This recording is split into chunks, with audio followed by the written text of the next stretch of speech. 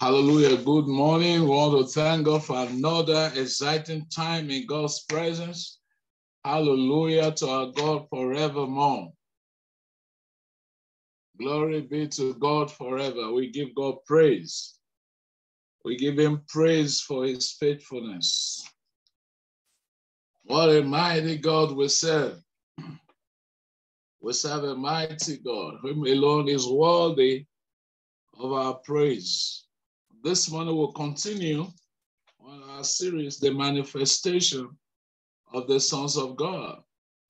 The manifestation of the sons of God. The revelation of our sonship is very critical in our relationship with God and in our relationship with the world. We need to establish that we are sons of God, and that is who God has made us.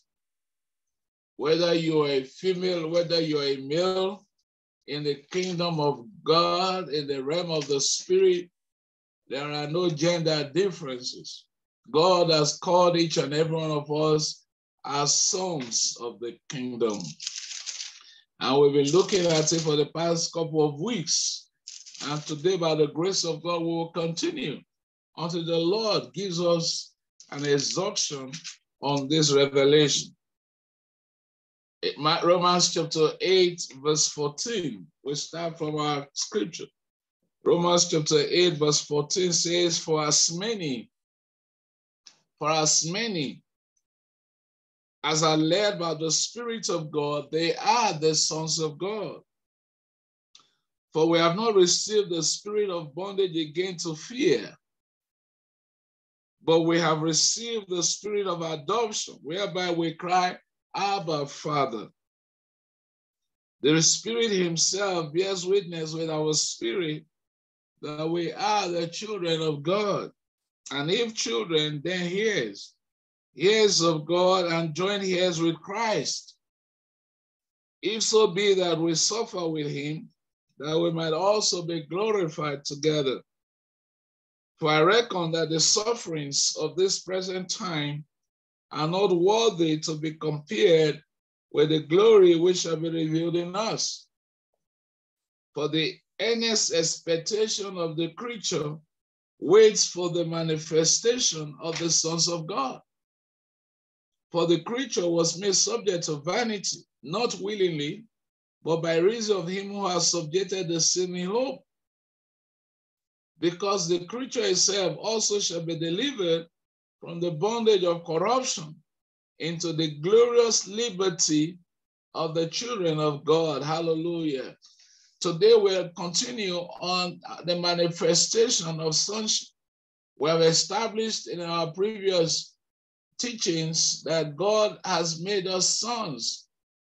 1 John chapter 3, from verse 1 says, Behold, what manner of love the Father has bestowed on us, that we should be called the children of God. Verse 2 says, Now we are the sons of God.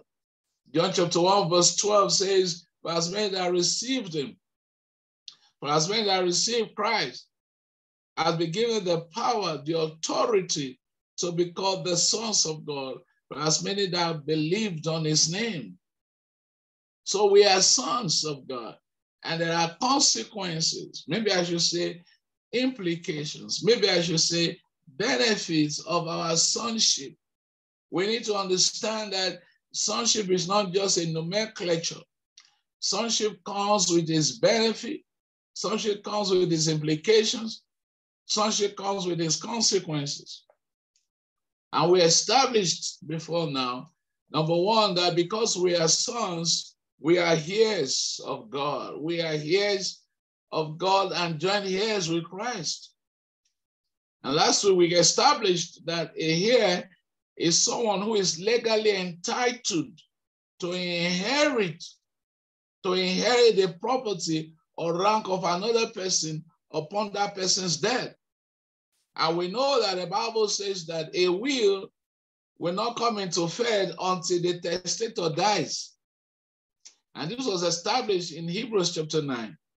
And we know that our testator, Jesus Christ, the Son of God, died on the cross of Calvary so that his will can come into effect in our lives. So we have become legally entitled to inherit all that God has in Christ. Hallelujah. We looked at the books of Luke chapter 15, where the father of the prodigal son told the elder brother that you have always been with me. All that I have is yours. You are my heir. You are legally entitled to all that I have. We establish, therefore, that because we are sons of God, we are heirs of God. We are legally entitled. We have been given the right to enjoy all that God has for us.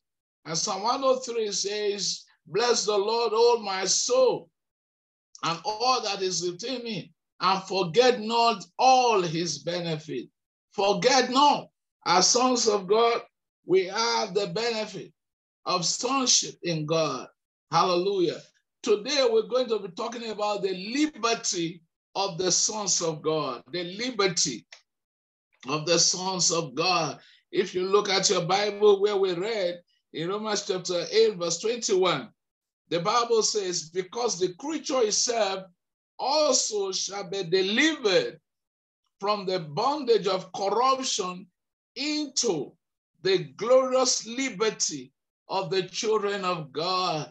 I want to establish again this morning that as sons and children of God, we have the liberty, the glorious liberty of sonship. Hallelujah. We have the glorious liberty, the freedom from everything that kept us in bondage.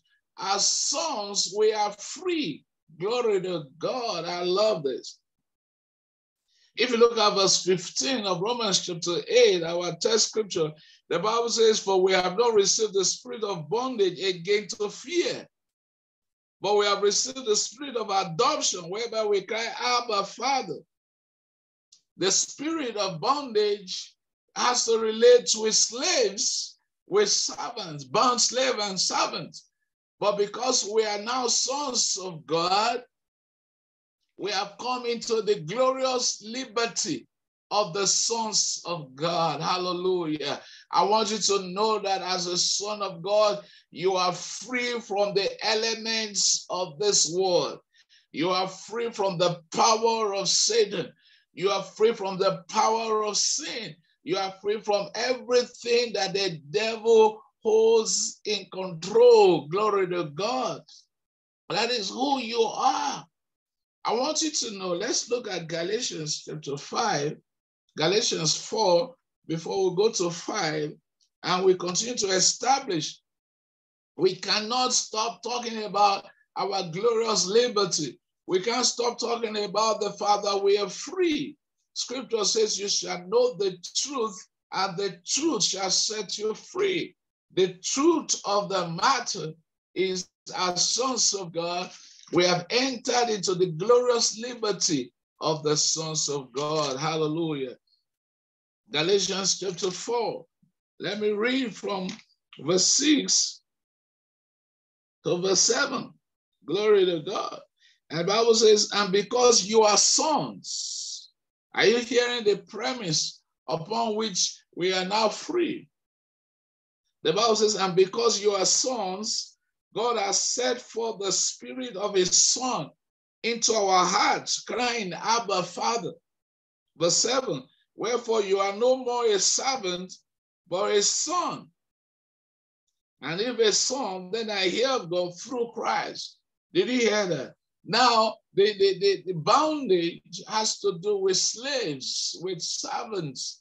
The Bible says you are no longer a servant. You are no more a servant. You are now a son of God. You have crossed from bondage to liberty. You have crossed from any form of things that hold people bound to deliverance. Glory to God. We have moved from being bound by culture, by tradition. We have been delivered from sinful bondage to the glorious liberty of the sons of God. You are no more a servant. You are not under any bondage. You are not under any chains. You are not under any shackles of the enemy anymore, because you are now a son of God. May that dawn in our spirit, man. You are born free. Glory to God. You are born free. In chapter 5, verse 1 of Galatians, the Bible says, stand fast, therefore, in the liberty wherewith Christ has made us free, and be not entangled with the yoke of bondage.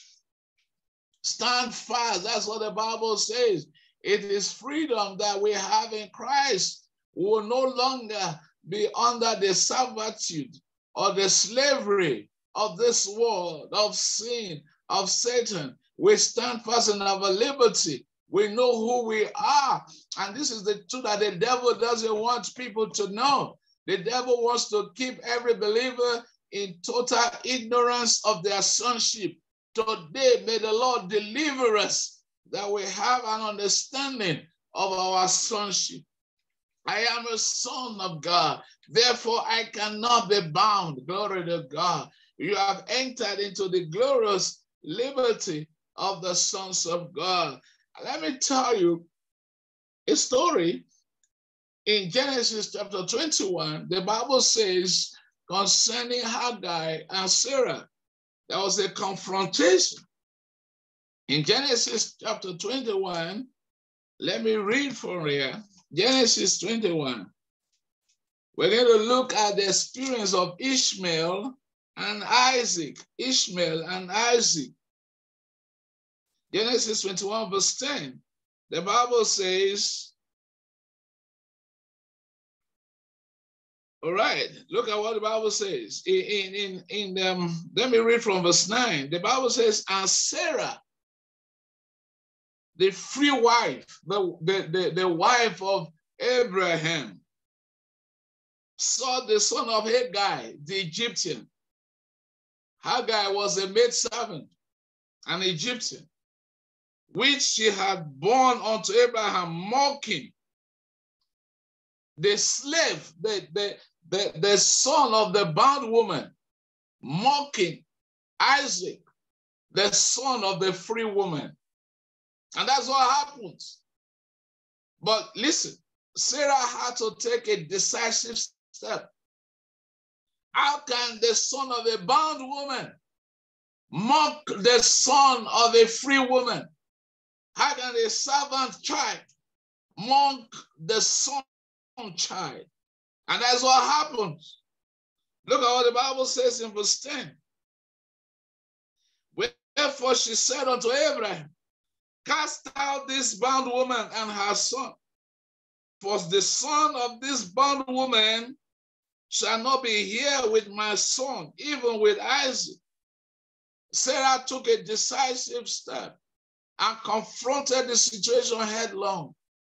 It is an aberration for the son of the bondwoman to compete with the son of a free woman. It's an aberration for a servant to inherit, to co-inherit the inheritance of a son. No.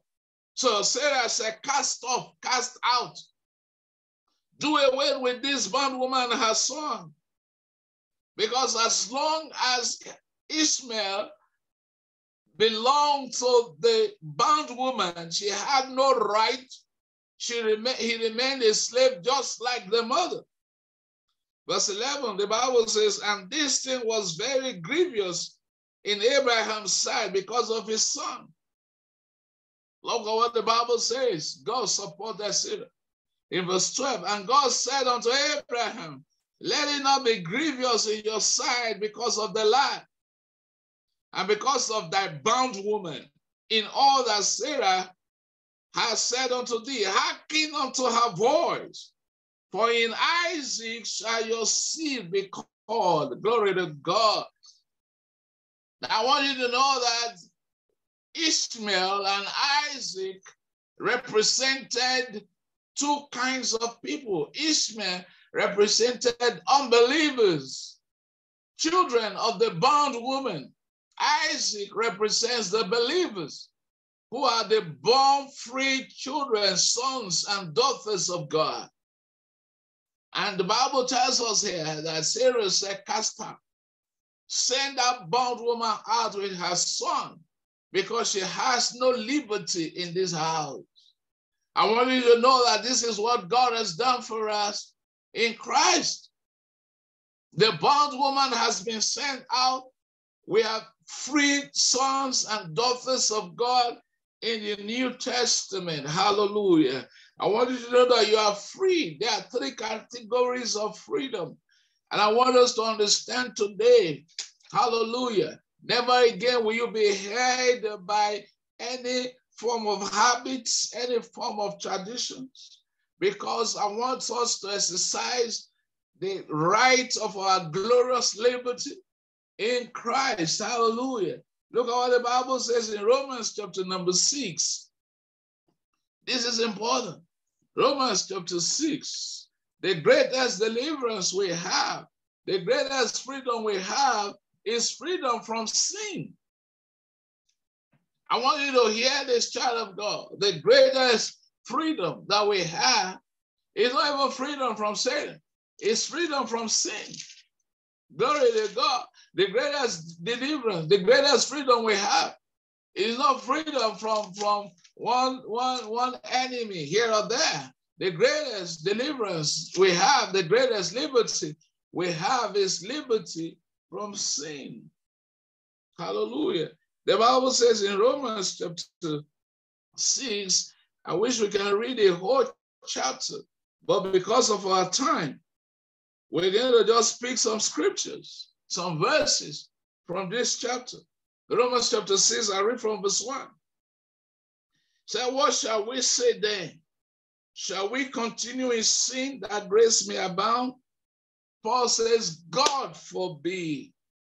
How shall we that are dead to sin live any longer therein? Look at verse 12. He said, let not sin therefore reign in your mortal body, that you should obey it in the lusts thereof. Look at verse 14. Say, for sin shall not have dominion over you, for you are not under the law, but under grace. For sin shall not have dominion over you. I want you to know, child of God, that you are free. Look at verse 18. It says, being then made free from sin, you became the servants of righteousness. Being made free from sin, glory to God. We have been made free from sin, from everything that displeases God. We are no longer servants of sin to please the lusts thereof. We are now servants of righteousness because we are now sons of God. Glory to God. In Romans chapter 8, verse 1 and 2, I'm establishing the fact that our sons who understand the glorious liberty into which we have been called, we are free from the hold of sin. I've heard people say, I can't control myself. Once this comes, I just have to do it. No more shall you be helpless in the face of sin and temptation, because you have received the glorious liberty of the Son of God, liberty from sin and the hold of sin. In the name of Jesus, in the name of Jesus, in the name of Jesus, you are free from sin. You are free from sinful habits. You are free from the things that run in your family. In the name of Jesus, you are no longer servants of sin. You are servants of righteousness, because that is who you are. Romans chapter 8, verse 1 to 2. The Bible says, there is therefore, Romans chapter 8, verse 1, one of my most favorite scriptures. There is therefore now no condemnation to them who are in Christ Jesus, who walk not after the flesh, but after the Spirit. Look at what the Bible says in verse 2. For the law of the Spirit of life in Christ Jesus has made us free from the law of sin and death. There are two laws that are operational in life. the law of sin and death, and the law of the spirit of life in Christ Jesus. These two laws operate in two different sets of people. In the people in the world, the law of sin and death is operational. But as we cross over to Christ, the law of the spirit of life in Christ Jesus takes over. And two laws, listen, you can't be in a country and you're under two laws. I'm in Namibia right now. I am governed by the law of Namibia, not by the law of Nigeria, not by the law of United States of America. I am under the control of the law of the sovereign nation of Namibia. Hallelujah. When I cross over the border to another country, I am subjected to the laws of that country. What may be permissible in Namibia or in Nigeria may not be permissible elsewhere. What is obtainable in Kigali, Rwanda, may not be obtainable in Lagos, Nigeria. We need to understand this. The law of the spirit of life in Christ Jesus is what is operational upon our lives as sons and daughters of God. And this law of the spirit of life in Christ Jesus has made us free from the law of sin and death. Hallelujah. The law of the spirit of life in Christ Jesus has made you free from the law of sin and death. You are no longer under the influence of the law of sin and death. You are now under the influence of the law of the spirit of life in Christ Jesus. What a glorious liberty that we have. That no matter the temptations that come, you look at sin and say, sin, I have control over you. I have control over my appetite. I have control over my sexual feelings. I have control over alcohol. I have control over anger. I have control over corruption. I have control over anything that the devil may bring my way. You are no longer powerless. Glory to God. That's the greatest liberty that we have. Greatest liberty of the sons of God. I'll share scripture with you as we close. Titus, chapter number 2, Titus. Glory to God. Titus, chapter 2. The Bible says, Titus, chapter 2. I'll read from verse 11 and verse 12.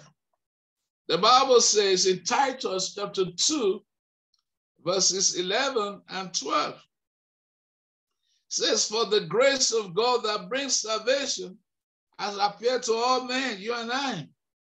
What does this grace do? I want you to know that grace is an empowerment. Grace empowers us. Grace is not a license to sin. Let me repeat this. Grace, I've heard a lot of people, preach grace and say no matter what they do, grace covers them. No, that is not the gospel of Jesus. Grace is not a license to sin. Grace is empowerment to say no to sin. What you couldn't say no to, grace comes and empowers you. Glory to God. Grace comes and you're empowered. You know that, normally, I would have fallen for this temptation. Normally, I would have given in for this temptation. But the grace of God, hallelujah, the grace of God, look at what the Bible says. The grace of God teaches us to deny ungodliness. Some scripture says to say no to ungodliness, to say no to worldly lust. The grace of God teaches us to live soberly, righteously, and godly in this present world. People ask you, why is it that you are not affected by the sinful temptation that goes on? I need to know that, child of God, there are temptations right, left, and center everywhere. But what makes you different is because you have entered into the glorious liberty of the Son of God, where the grace of God empowers you. You see sin, the pool of sin has lost its hold over your life. Hallelujah. Glory to God.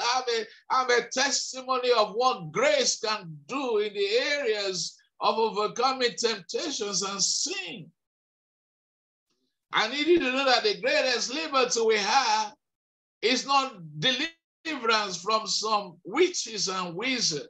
I need you to know that witches and wizards are in the lowest rank of principalities and powers.